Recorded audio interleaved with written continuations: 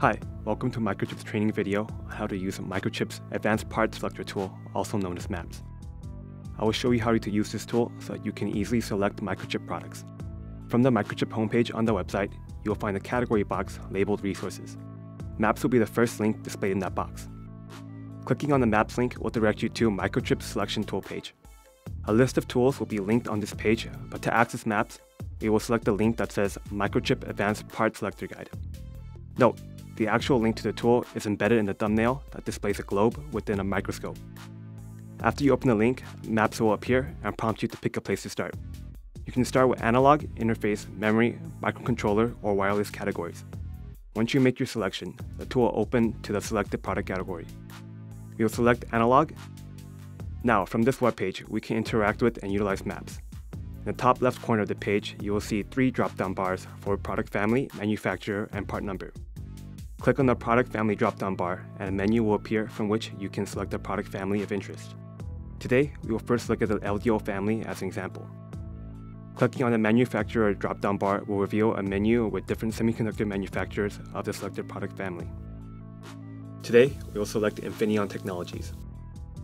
After a manufacturer is selected, the first part number in the catalog will populate the product number bar and bottom leftmost column. However, if you click on the part number drop-down bar, the drop-down menu will list all the parts from the selected manufacturer and product family. Please note, every selection made will prompt a refresh of the tool, and the microchip parts that correspond to selected parameters will populate in the search result box at the top of the web page. Notice, we have 3 columns below the part number search and search result boxes.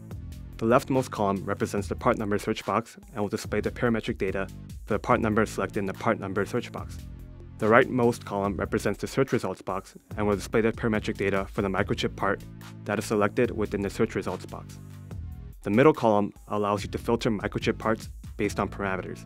For an example, if you want to select a criterion that will filter and display microchip parts whose maximum input voltage is less than or equal to a certain voltage, we would first select the less than or equal to icon from the left drop-down bar, and then select the highest maximum input voltage from the right parameter drop-down bar. Please note, the right parameter drop-down bar will default to the parameter value of the part displayed in the leftmost column. The search results box will continue to update and repopulate with filtered microchip parts each time a new criterion is imposed on any of the parameters.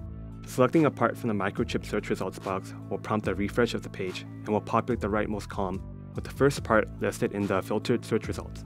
Let's navigate through another product family to have a quick look at how MAPS displays different part categories. We will select voltage supervisors and select on semiconductor. In this example, we will select that MAX 707.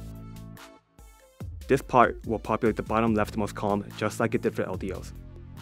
Using the middle column, first select the product type you like to filter out, then select the parameter filters you like to apply to microchip voltage supervisors, just like we did with the LDO product family.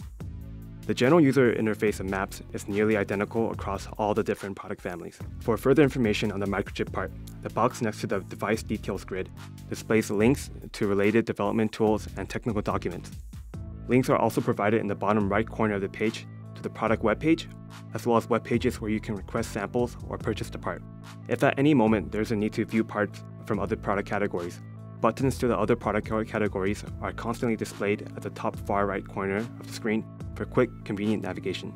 This concludes this training video on Microchip's Advanced Part Selector tool. I hope this video was informative and prepared you to utilize MAPS effectively. Thank you for your time.